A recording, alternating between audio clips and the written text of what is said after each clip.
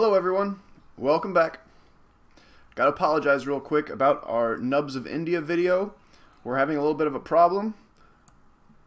We can't stop finding these things. They are everywhere. We started out with 5 sites and now we are over 20 sites.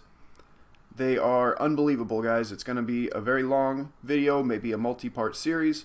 We're gonna have a lot to talk about, and I've got a lot of extra links and articles and things for you guys to look at, so it's a lot more involved than we thought. It's going to take a little bit longer to produce this video, so give me a little bit of time on that one.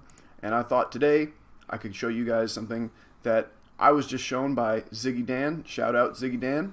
We have found some very interesting things over in Nubia, Meroe, Sudan. We have found nubs on the Nubian pyramids. Very, very interesting. I had never thought to look for nubs on these pyramids. Now, I looked at them briefly when I was going through my bevel block series, and I knew that there's something about them. They're very well made, but he found them. He found the nubs. They are there. So we're going to take a closer look at some photos I found, some photos he found, and just give you a little teaser video to hold you over until our Nubs of India video. Now, from what Ziggy can tell, and from what I can tell also, it seems that all the nubs, or at least most of them, are concentrated on this pyramid here and some of the facade elements in the front.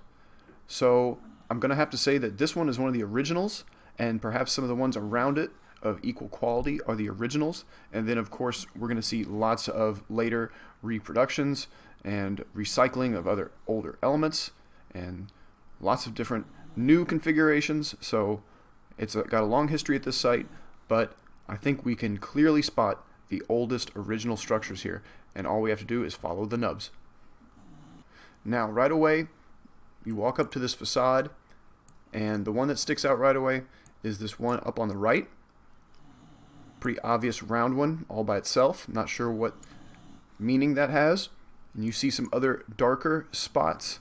I think these are also traces of nubs. We'll see that some of them look like dark inclusions, almost like different types of rock sticking out of the softer sandstone. So I'll show you some more pictures of that, see what you guys think. Like here, for example, you can see these darker patches. I think this is what's going on the upper portions of that other pyramid and on the side. They look like a different type of stone inclusion, or maybe just a scored, darkened, burnt patch of stone. It's very hard to describe this, but it's in a few places. Here's another detail photo of that facade, the lower left portion. You see this darker patch there, and then these darker patches down here. They look almost like, you know, scorch marks or some kind of burnt spots on the stones. It's very strange. And here again, see these burnt spots? What are these here and here? They look like a different type of stone inclusion. I got nothing. That's a very strange phenomenon. They really do look like the Peruvian nubs, where they are a darker material, especially around the Coricancha. They look a lot like this. Very, very strange. Okay, so what I tried to do is I tried to go through Google and Shutterstock here and Alamy.com and all these different stock photo sites and try to find as many high-res photos of these as I could. So we'll just kind of go through them here one at a time. Some of them I pulled just to show scale and context of where these things are and their relations to each other. Some of these are very good quality photos. Some of these smaller ones, they do appear to vary in quality. They have less hallmarks on them, we'll say. They're still well put together, but you don't see any bevels or any the corner I don't even know what you would call it. It's some kind of corner trim. It's an Egyptian motif, I believe, on all the corners of the pyramids. Like this one in the background here has this corner trim on it, and we'll see better photos of those. And again, this one here, I think you can see a few here. This one pyramid seems to be where all the nubs are concentrated, and of course a lot of it's gone. I wonder how many more nubs would have been on the backside. There really isn't too many good high-res photos that shows the front of this or any angle of this, really. I can't get too close to these without them getting pixelated and the quality breaking down. Some of them appear to have been broken into. This was probably a facade and it's gone, like this one here, a facade that is gone. All of them appear to have had them originally. It was all part of the original plan to have these little facades on the front. And then some of these are interesting. They're smaller little facade elements, but they're by themselves. And I want you to note, if you look close, some of these blocks have beveled edges on them. A few of the blocks around here have beveled edges, and the L-shaped block, there's a lot of those, and you'll see a few instances of small filler stones at corners as well. So there's a lot of stone hallmarks here that link it to a lot of our other engineer sites. Here's a pretty good one. We can see with good lighting, you can see how some of these nubs are popping out. Very random. They don't seem like a standardized lifting technique. I don't think that's how these were put together. They seem esoteric or like a language, something else. This angle with good lighting, the one up here, and I believe these are also nubs down here. Same phenomenon, maybe not protruding as much. Other ones have this weird darkened surface to them. A lot of them on the upper areas have these. I want to point out some of these also have bevels in them, and some of these are the L-shaped blocks as well. Especially down here, look at these big bevels on these blocks. See, some of these have a darker surface to them, and look at this real close. Why do these have nubs, or what would you call that? Is that a bevel with a nub inside of it?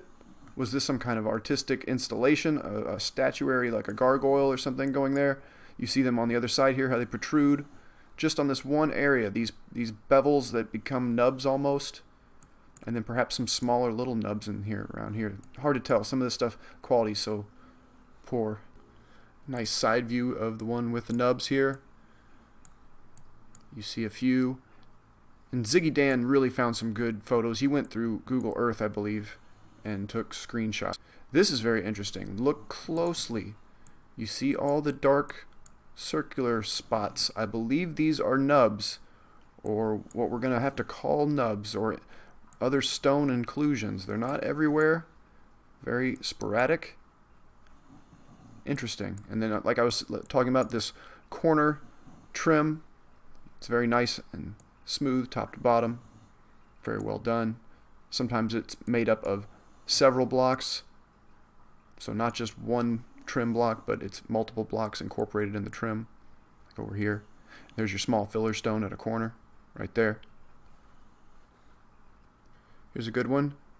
One lone nub right up here. Why is he there? I like this angle. It shows another L-shaped block with a small filler stone. Another one, a slight L-shaped block there, and some interesting beveling on some of these blocks over here. And see back here, I know it's pixelated, but they're there. All these little pock marks, these little circular bumps, these are nubs all over this pyramid. Might be the one we've seen from the other photos before it was restored now. So the whole back is missing off of this one, and like we saw in the previous photos, the whole back of that one nubbed pyramid is nice and smooth. This may be the same one before it was restored. Very, very interesting. I like this down here, this concentration. You can see them very well. And see here again, more of this discoloration, this darker area on the upper blocks versus the lighter color of the lower blocks. You zoom in, you start seeing some bevels on some of the blocks. Very interesting. Only a few of them. Why is that? I like these two. These are right next to each other, sat like unbelievably close to each other. There's just a tiny space you can walk through, but for the most part, they are linked, almost same foundation here for these two. I'm assuming they were probably the same or similar size in the past. And here's our main pyramid that we're talking about again. Sometimes you just have to have the right lighting conditions to see some of these, but they're there. Here's that interesting little piece by itself. You can see the bevels better here. Zoom in a little bit more. the beveling on this block, and then you see over here on this side, all these blocks have that beveled edge to them. This is like Baalbek and Jerusalem and lots of other places like we talk about in my series.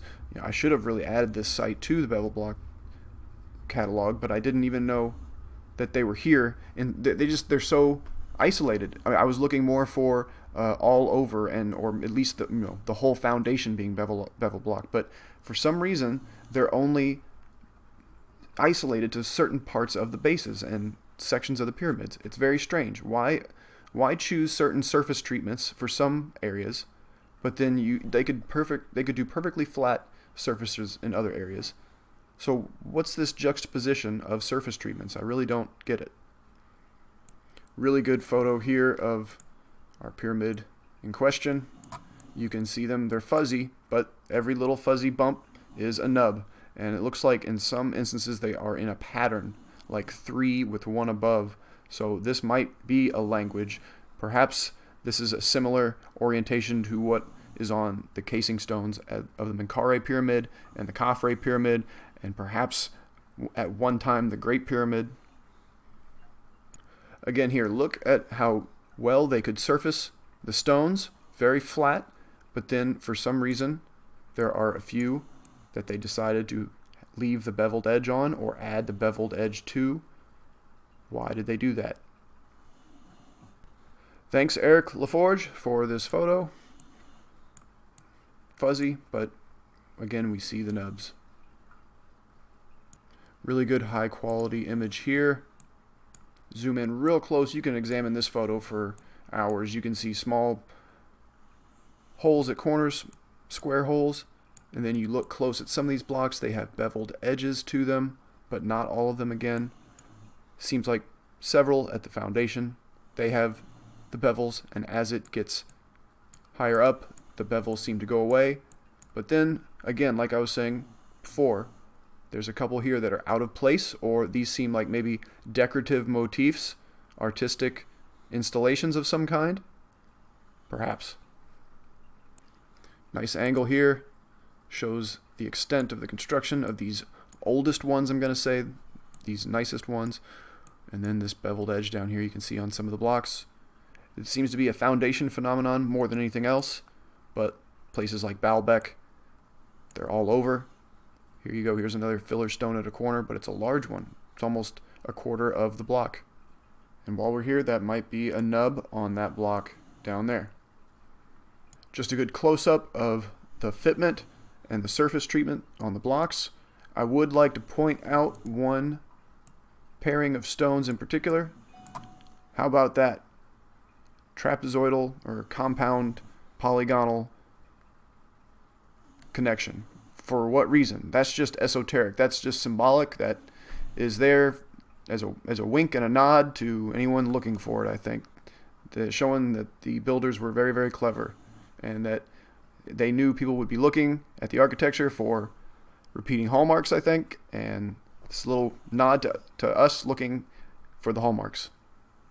And then I really like this example, and ZiggyDan also picked up on this, and he has some photos. Now on this pyramid there are 2 on the same course, a few blocks apart, and then I think there might be even a couple others, but for sure these 2, maybe there as well. This area on the right again, strange. I'm really fascinated why that's there. Maybe on this part over here why those little bits are like that. This one has a heavily rebuilt facade. You can see the large blocks that used to be more than likely the whole construction. And then look real close and you'll see some of these blocks have beveled edges. Very interesting. Our pyramid in question again. See, with the right lighting you can start to see them pop out. There. And then it seems like there's a concentration of them in the upper area on all sides. Good straight on high quality photo here, that one, and then the others again. The repair to the backside, and we'll zoom in to see if we can see some of these over here. These are the nubs. We're going to see these better in ZiggyDan's photos in a second.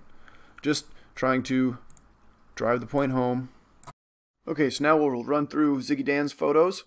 You can see he spotted this cluster up at the top, just like I did. This set of 3 here, 3, and then 1 by itself, 1 above maybe. Here again, 3, and these different shapes, circular, somewhat elongated above here, 1 over here. These 2 on the same row again, and then maybe others below. Another close-up. Yes, they're definitely there. This is a very good angle. You can see this cluster here. 1, 2, 3, 4, 5, and maybe even 6 down here. They're all over this side, over here. There's lots, but they're very faint. They don't protrude as much as some of the other examples we've seen. They're very faint. I wonder if that has something to do with the mineralogy of the stones. See, here's his close-up. He spotted this cluster as well. You can see some of this polygonal stonework, L-shaped blocks again. He picked up on some of these bevels down here on the lower courses. That's very reminiscent of Jerusalem and Baalbek, some other places. I think he turned the color off and just did a black and white filter, and that really shows them off, doesn't it? You can really tell where they are and these strange clusters and patterns. It really does look like some kind of esoteric language. A close-up that he found, it is darker, rounded, looks like a stone inclusion, but could be the same mineralogy as the rest of the stone, I guess. And then just a couple more close-ups here. Again, they're darker. They do protrude. They are nubs, just like we see at the tombs of the nobles in Egypt. And I'll show you some other examples from Ethiopia, from inside a crypt in a second, to kind of show you the path of the nubs through Africa. But they're the same kind of expression to an extent. Darker, kind of crude, lumpy shapes. They're not very refined or defined. And kind of shallow. They don't protrude very far. Not as much as, say, the Peruvian examples. And here's where we just were. Almost like a constellation or some kind of coded language system. Perhaps one even down here. Another good angle of that one suspicious pyramid. I think that's pretty much proved it, guys. There are nubs here in Nubia. Are these the Nub-ians? Nubians? What were they getting up to here in Sudan? Was this phenomenon of nubs, was it going through Africa? I think so. It starts perhaps in Egypt and then works its way down into Africa. Here at Sudan we see them. And then let's pause for a second and I'll show you some at Ethiopia. So here we are inside a crypt in Ethiopia. You'll see one of these boxes has nubs on it. How about that? Has anyone shown you that before? Nubs on boxes in Ethiopia, just like in Egypt and all over the world, really. I've seen them on islands in Micronesia, Japan. They're all over. And then the entrance into this crypt. Look down here to the left. You see a nub on a block. And some of these have faint bevels to them. And there's lots of L-shaped blocks and polygonal connections. So there's a lot of overlapping hallmarks here that tie whatever was going on in Ethiopia to whatever was going on in Sudan, to whatever was going on in Egypt and Jerusalem and all over Asia Minor, into Europe, the Mediterranean, South America. It's all over. Whatever this phenomenon is, whatever it means, whatever these are, it's a global phenomenon. So we need to start looking at them as such, and I think we could explain a lot of mysteries and open up a lot of new mysteries just by following these nubs. I really do think now that they are one of the best hallmarks of our ancient engineers. They're like a little wink and a nod. If you look for them, you can find them, you know our work. There might be more deeper meaning to them, but it's almost like a little joke at this point that they've been left for us to find. And when you guys see all the instances in India that me and Philip at Ancient Alternative View, ZiggyDan, Uchronia, Utopia Dave, we've all been looking for these, and it'll make your head hurt looking at some of these ornate temples trying to find these nubs. But more than likely, you will find a nub hidden somewhere in a temple in India. Like I said, we went from 5 to 20 sites or more. There are some temples I found that there are 4 identical versions of those temples, so I have to look at all 4, and getting the names right, pronouncing these names is going to be almost impossible. I'm going to try my best, but I hope you guys will stick around for that video. I'm really excited to show it to you.